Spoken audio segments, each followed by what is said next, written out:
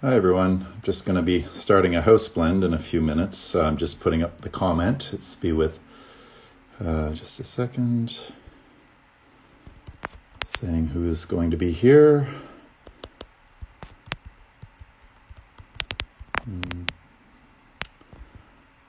So just we'll be starting just after 1 o'clock or 3 o'clock.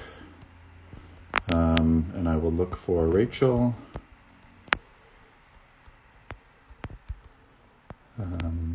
And I'm just putting her name in now. All right, here we go.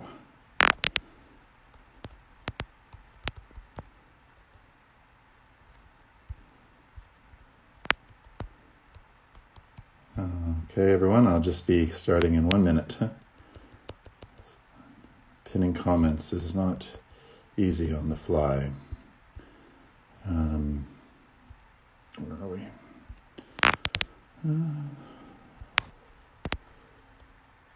Toronto.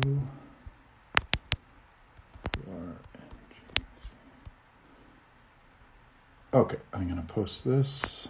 Pin it. Great. Okay, let's look for... There we are. Thanks, everyone.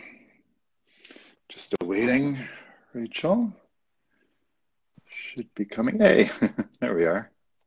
Hi. Hi, Rachel. How are you? Good. How are you? I'm good. Can you hear me okay this time? I can. Good. Well, thanks for being here. And it's 3 o'clock. There we are. So thanks, everyone, for all those who are joining. And Rachel, I'll do introductions in a minute. Welcome to House Blend Live, the gallery's, I guess, every 2 weeks program on Instagram Live, where we gallery curators speak with colleagues from not only the gallery, but around the Canadian art world to sort of take stock of the ecology of the world in which we all work. I'm Jonathan Shaughnessy, Associate Curator of Contemporary Art at the National Gallery of Canada, and I'm here this week with Rachel Buchholtzer, who is the Head of Programming and Strategic Initiatives at Art Toronto. So welcome, Rachel. Thank you. Thank you so much for having me. Definitely. Well, I was excited to, propose to bring House Blend to Art Toronto. As you know, I'm enjoying Art Toronto from my dining room. I'm working from home, as many of us are. Those fortunate enough to be gainfully working away right now, and yeah, and you are as well. And funnily enough, not in Toronto, I guess. I gather. Not in Toronto. I'm actually in Montreal right now. In Montreal. So we can do a lot from our virtual environments. And just before we get officially started, I just wanted to recognize I live in the Gatineau, just across the Ottawa River from Ottawa, but where I live and where the National Gallery of Canada is situated is on unceded Anishinaabe Algonquin territory. And I always like to start by thanking the custodians of this really beautiful part of the world since time immemorial, and to recognize that, and also recognize all of our friends, colleagues, and those in the community, First Nations, Métis, and the very large Inuit community in Ottawa that I always like to recognize, especially always and especially in these days.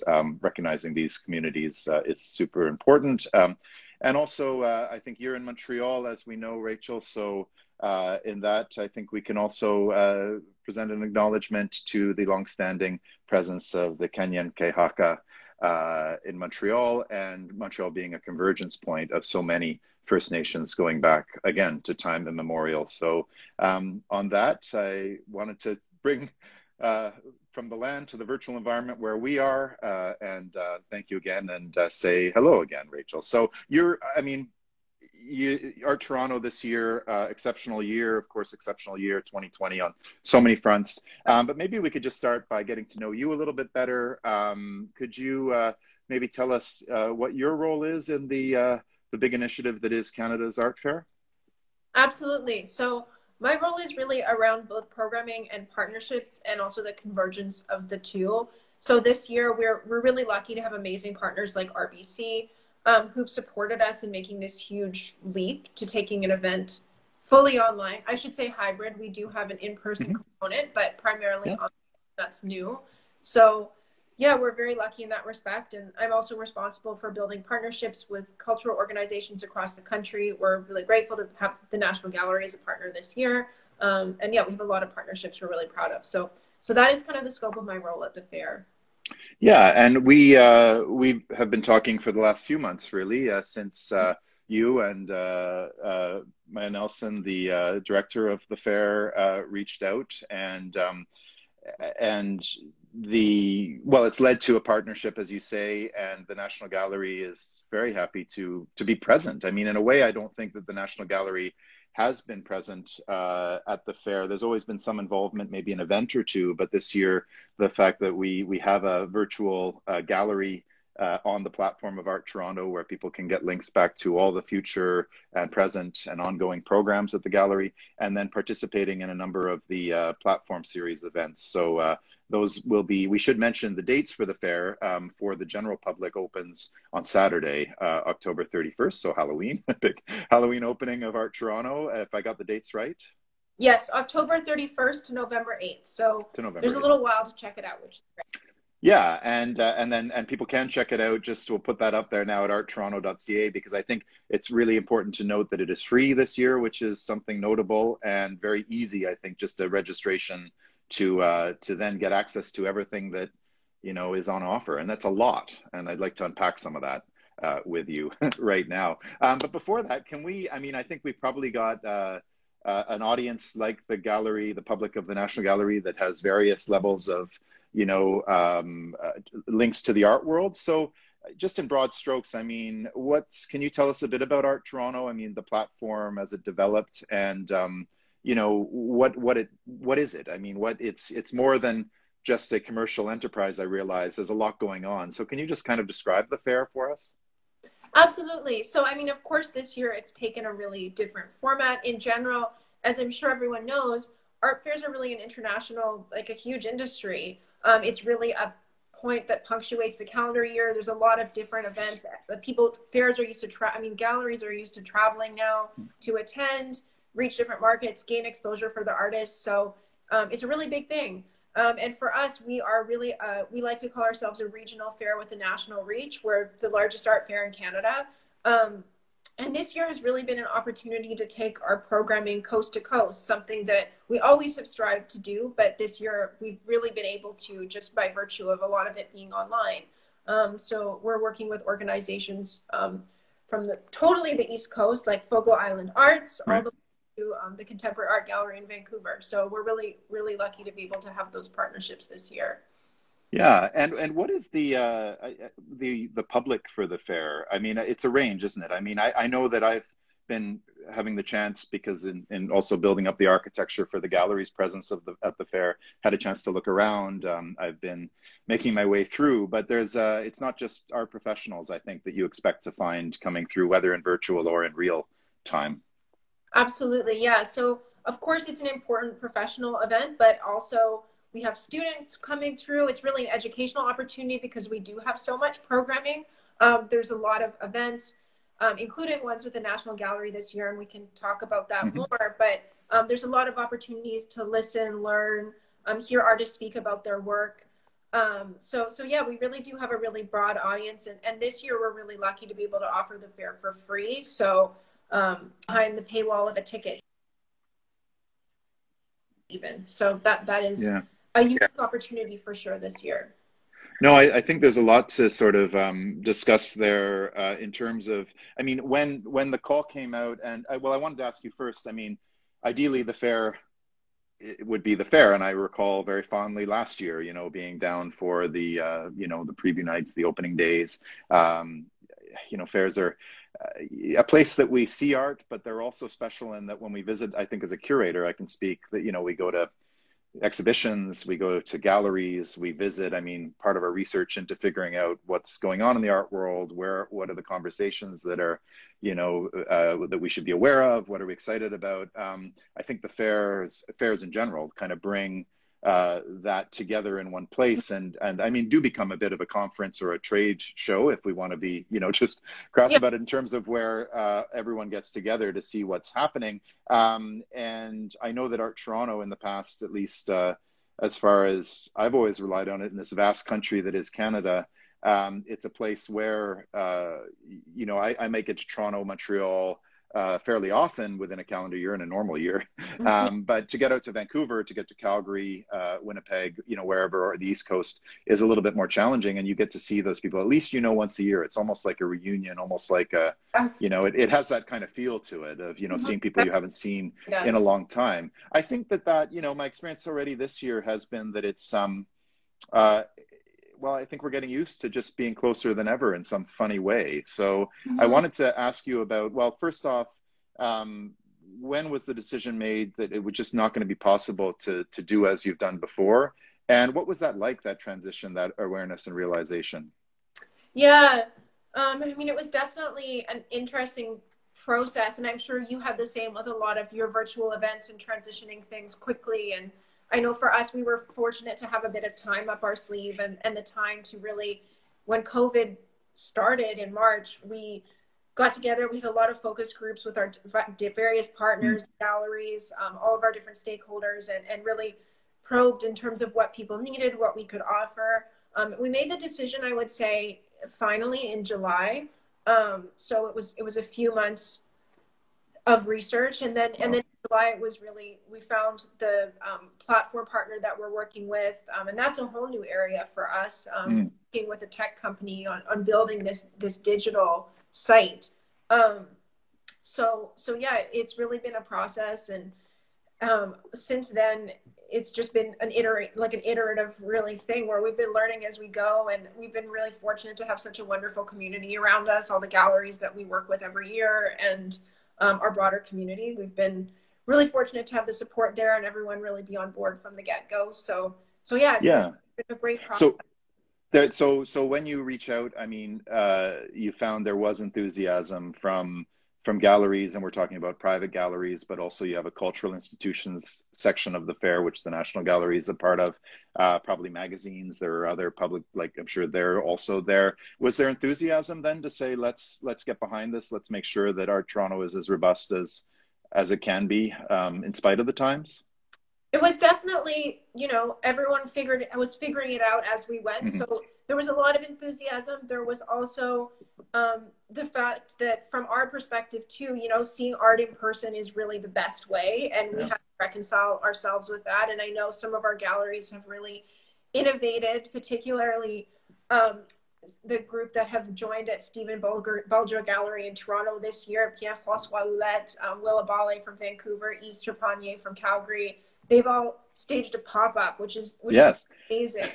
I had a phone call with Eve. I was just kind of doing the rounds a bit yesterday. I will continue to do for all those who might be watching over the coming days, and getting in touch with colleagues and galleries and gallery directors. And I made a plan to FaceTime with Yves Trepanier, the director of Trepanier Bear, and I didn't realize he picked up, and there he was in Toronto. And I said, "What are you doing?" And then Willa Bale, who I noticed on his Instagram was flying, you know, posted that he was flying to Toronto. So we're not traveling. I mean, it's just something that we can't do, but it's sort of great to say. And I know when I was talking, it seemed like, you know, yes, everything's online and that's one platform, but a few took the initiative to say, we need to do something also. And so that's interesting, I guess, for those in Toronto who can make the appointment. From what I understand, it's appointment, and all precautions and all regulations are being adhered to in terms of a safe visit. But that was something, and I understand that was really done also in dialogue with Art Toronto. I mean, this wasn't, you know, that's,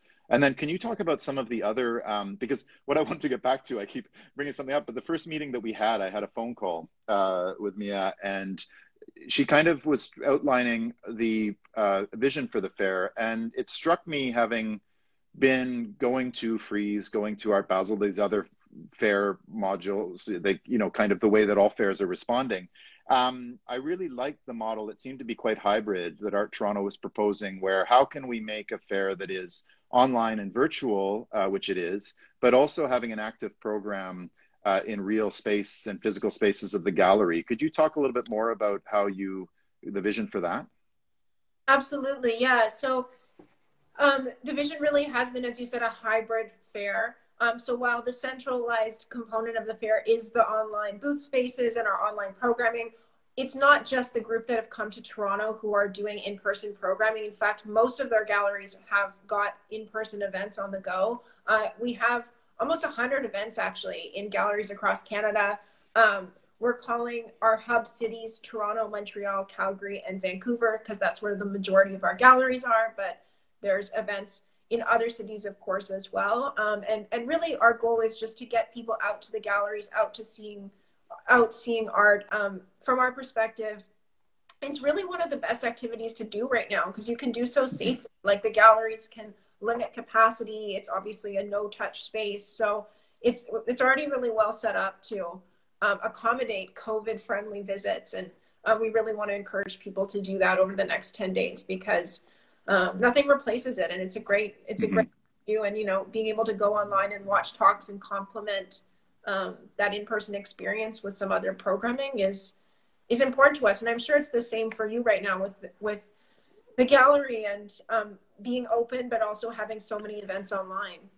Yeah, I mean, that's, I echo completely what you're saying about the gallery's been open since mid-July, and I think it's getting, you know, it's getting tougher, definitely restrictions as numbers are increasing again, and we're across the river from Quebec and Gatineau, and there's a whole other set of restrictions there and closures. So colleagues in and around Montreal who have had to close galleries again, that's something. But at the same time, what we're hearing from visitors and the gallery's public is, a real excitement about being in that space. And I think it is a space that offers, I mean, it's huge. If for those of you who have been to the National Gallery of Canada, I mean, with the reduced capacity on offer, it can't feel kind of safer in terms of you really have the place to yourself, even if we're at our 30% capacity, so to speak. So it is an alternative, and I think there's a thirst for it. And so however this might happen to offer that mixture of, the talks, I mean, that gets to something we were talking about when we did this discussion in French earlier, that I'm not sure how you go back to another model now, at least when it comes to the programs and talks section of, I know Art Toronto is a very robust platform series of talks. I know I've done one with Corey Jackson from the RBC collection on emerging artists. Our director, Sasha Suda, is in conversation with Greg Hill about Abendaquin and Indigenous art at the gallery. And also Andrew Kennard, our associate curator of photographs, is in dialogue with Maura Davey about the Maura Davey exhibition that we have on presently, a Canadian artist based in New York. But these are all happening virtually, and I'm sort of sensing at the gallery that, you know, how do we, when we get back into sort of the auditorium, let's say, I can't imagine that you wouldn't just think that you have to broadcast to the entire world, to the entire nation. How do you think that's maybe going to shift thinking around the table of Art Toronto at present? I think keeping the national reach that we've been able to build this year is definitely going to be a big priority moving forward. I think it's an unexpected silver lining of this whole situation that I know our team, we're all really excited about it. The fact that we've been able to really build bonds with organizations across the country and with our partner galleries. So it's definitely something we want to continue. I think having programming across Canada is definitely going to be part of what we do moving forward. While of course we all hope to return to our usual October in-person event, fingers crossed next year. But yeah, I think having events throughout the country during the fair and perhaps throughout the year as well will be something we continue. Yeah. I mean, that's, and how does, I mean, that's another question where I know it's a small team. People might not think so. I think I'd probably look at Art Toronto and it seems, I mean, it's a huge undertaking to organize across the country, to organize everything. But I know you're quite a small group, in fact, I think that work full time on this and are totally dedicated. How does the year play out for you in terms of preparing for something like this, whether it's online or otherwise? I mean, is it constant throughout the year? It is constant throughout the year. It is. We ran another art fair in Toronto, another annual fair called Artist Project, which usually takes place in February, although this year it will be pushed to the spring. So that usually takes up a few months of our year, and then the rest of the time is spent on Art Toronto. It's definitely at least a 6-month planning process that gets even more full on in, of course, the months leading up to the fair. And right now. Yeah. Oh no, I'm sure. And does it mean that you get a chance to to visit much of the fair, or do you have to wait until a few days in to actually be able to collect your thoughts about everything that's on view?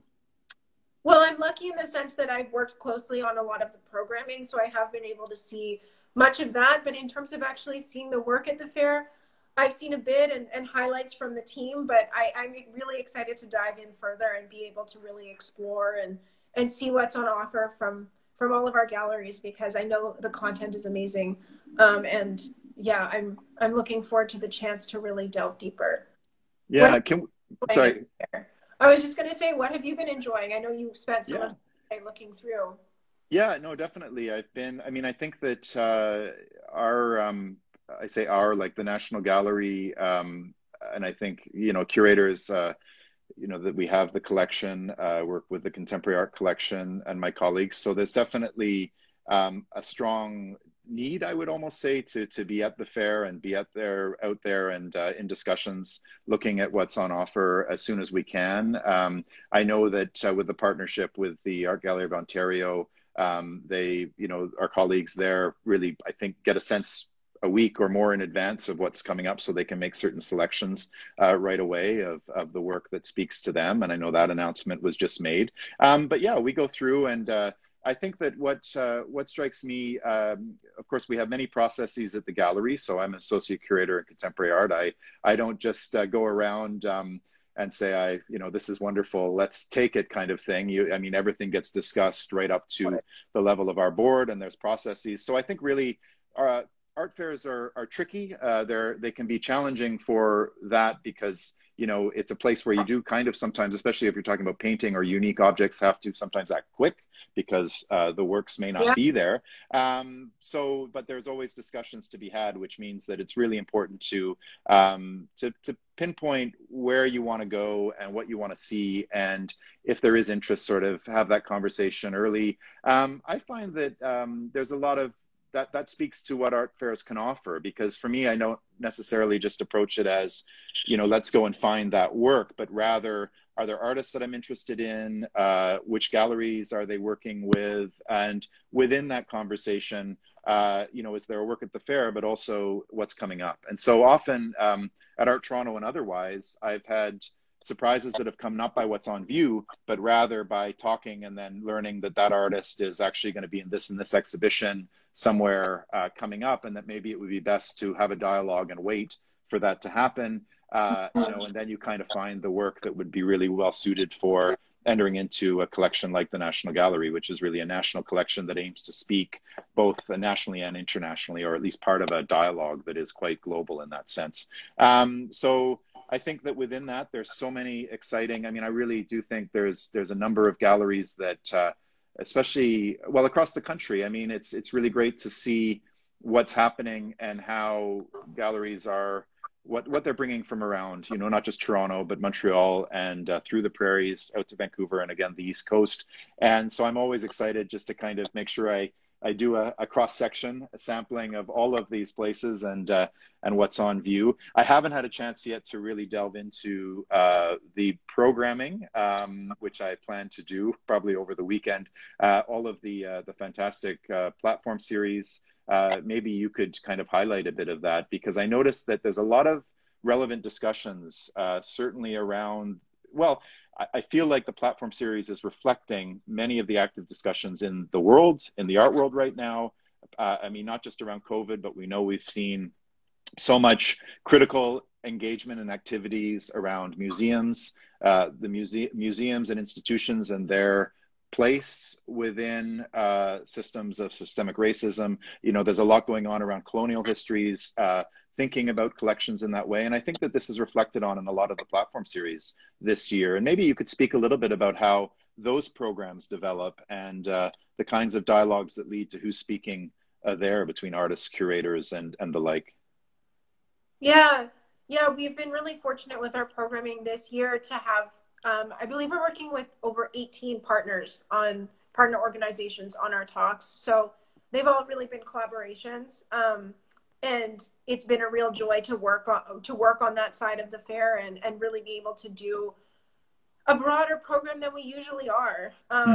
I we've really had an intentional focus on everything that's going on right now, specifically around Black Lives Matter and how that plays out in museums. So we do have a talk on decolonizing museums that was done in partnership with the AGO. We're really thrilled to be able to have that discussion as part of the fair. I know the National Gallery also has several conversations on this subject, especially the one between Sasha Suda and Greg Hill around how Indigenous artwork is being, the role of Indigenous work at the NGC moving forward. Yeah. And I haven't had a chance to check that one out, but I'm really looking forward to it. So yeah, it's definitely been really a collaboration this year, and being able to extend our reach and work with organizations beyond our usual scope has been amazing. And would you say that on that there's also like I think what you get a sense of, and I also really, well, I think any fair, but fairs deal with this differently. Is we think about contemporary art, we think about galleries that are working with living artists, but it has to be said that that's not the only part of the fair. And I think that there's a number of galleries that certainly always bring or do work with either estates, or they work with artists that are or artworks that are from before what. I mean, at the National Gallery, we consider contemporary anything from around after 1990 these days. The last 25 years is part of the dialogue of the world we're in now. Whereas if you start to move back, you get into modern or, the 80s. But I've actually found some really high level, like important works by Canadian artists that were created in, in earlier periods, like more what we would consider modern art histories. And I think you get a flavor of that at the fair. But I know that there's also a big push on supporting emerging practices. That was the talk that I was engaged with, that is going to be on the platform, is ready to be seen, with Corey Jackson. And is that been, I mean, I think for the fair itself, is promoting kind of new voices onto the scene something that maybe through the partnership with RBC, I think that's important. But is it something that has become a big part of the fair, would you say? Yes, absolutely a big part of the fair.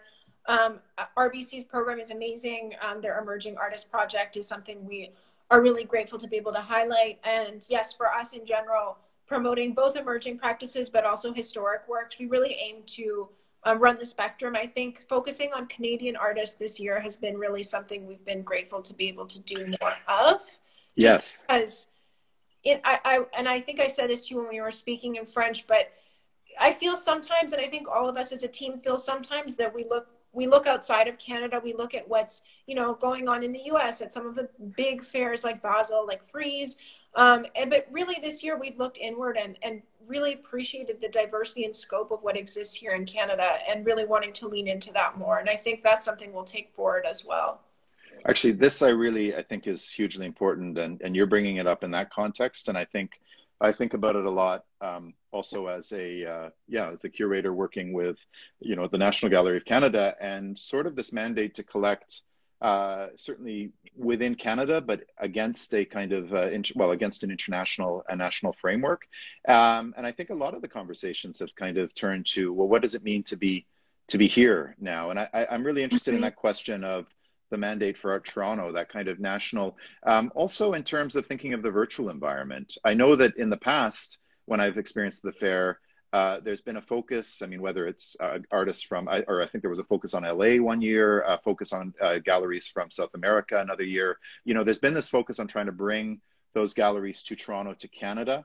Now with the virtual environment, I wonder, because it's a very tough situation, really, when you think about it's all, if you're going to go to one online fair and try to participate, or another, who's looking, what's the market for that? And I wonder, I've noticed that maybe what I guess I'm saying with that is some of the galleries I'm noticing are coming to the fair, maybe from the States or from elsewhere, who do have a history of working with Canadian artists, kind of entrenching those dialogues, which I think is really important. I think something that could be really needs to be highlighted, I think, right now, right? Not, the way that also Canadian artists are working, and within that framework, I mean, Indigenous as well, as artists in Canada.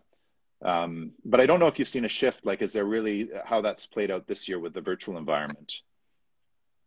I would say if in terms of a shift, it's really been an intentional focus for us. Mm-hmm. In terms of the conversation in general, I mean, I think things are going to continue to evolve as we move through this pandemic period, as things change in terms of regulations, what can open, what cannot, what does travel look like, all of that. But I definitely think that this moment where we've really focused inward and focused on Canada has been something that will have a lasting impact. Yeah. No, that's very exciting. And I guess because it is Canada's art fair, as you know, I Yes. think Art Toronto is, and it is the biggest. And I think there's definitely, and that's why I think it's really important also to sort of, I'm really happy we're having this conversation and just really looking at this platform as a place where the art world in Canada gets to present itself, you know, to the country, but and beyond this year, certainly well beyond this year. I know you're up late nights and working all hours to get this just underway, but I guess I'd be remiss if I didn't ask you while you're doing all of this work, what you get most excited about with the fair once you get a chance to sit back and enjoy it. I'm really, really looking forward to our National Gallery Hop Day, which is what we're calling it. We're having we're really pushing to have people go out to the galleries on November 7th, specifically across the country. A lot of the galleries will have special events, performances, and we're really encouraging everyone to do the same. As I know we've talked about in this conversation, being able to see art in person is irreplaceable. So I'm really excited for the opportunity to do that even this year. So that's November 7th, and it's going to be across the country where different events will take place in each time zone accordingly to their program? Exactly. There's more information on our website too. We'll be uploading some maps of each city so that people can have a little guide as they walk around. But yeah, I'm really looking forward to that one especially. Put on your masks and away you go, I guess. Exactly. Yeah. That's that's great. I mean, it echoes. It's so important, and yeah, we can still do that. Yeah, hopefully. Totally. Hopefully. Yeah. No. Well, yes, that's true. Hopefully, and fingers crossed that all goes without a hitch. And certainly, when we're talking about the entire country, it's just this the way every place is affected differently is part of the signature of this this pandemic, it seems, as well. Even and in such a big country as Canada, there's no certainties. But well, I think that Rachel, I don't know if there's anything you wanted to bring up that we haven't covered, but this was really a chance to get to know you and get to know the fair a little bit better. Did we leave anything out? I don't think so. I think we've covered everything. I mean, the last thing I would say is for anyone who wants to participate, arttoronto.ca is the place to go. Please check out the National Gallery's amazing programming. We're so grateful to have been able to work together this year, and I'm really excited about what we've pulled off. I agree, and of course I should be the first to promote it as well. And that's in the cultural institutions sector of the virtual fair. I'm really happy about it too. I think it does point when people go there.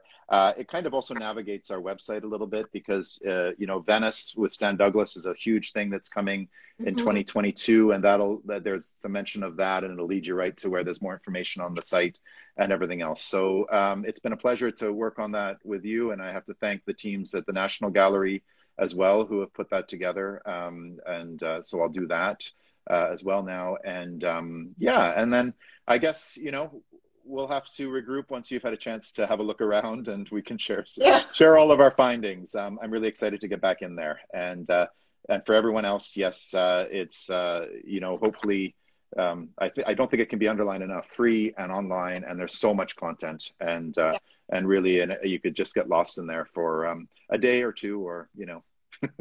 A way to spend the pandemic, a way to spend isolation. Exactly. Yeah. Okay, Rachel. Well, thank you again, and good luck in the coming days. Thank you. It was a pleasure. Thank you so much. For sure. Okay. Bye. Bye. Oh, and thanks everyone for being here. I should do that too. Sorry, I'm always thanks for everyone who stopped in this week for House Blend, and please do stay tuned for upcoming programming. In another couple of weeks, we're actually going to be speaking around the Governor General's Awards this year that are out in Alberta. So stay tuned for more updates on that soon. So with that, bye everyone. Bye Rachel, and we'll talk soon. Bye. Bye.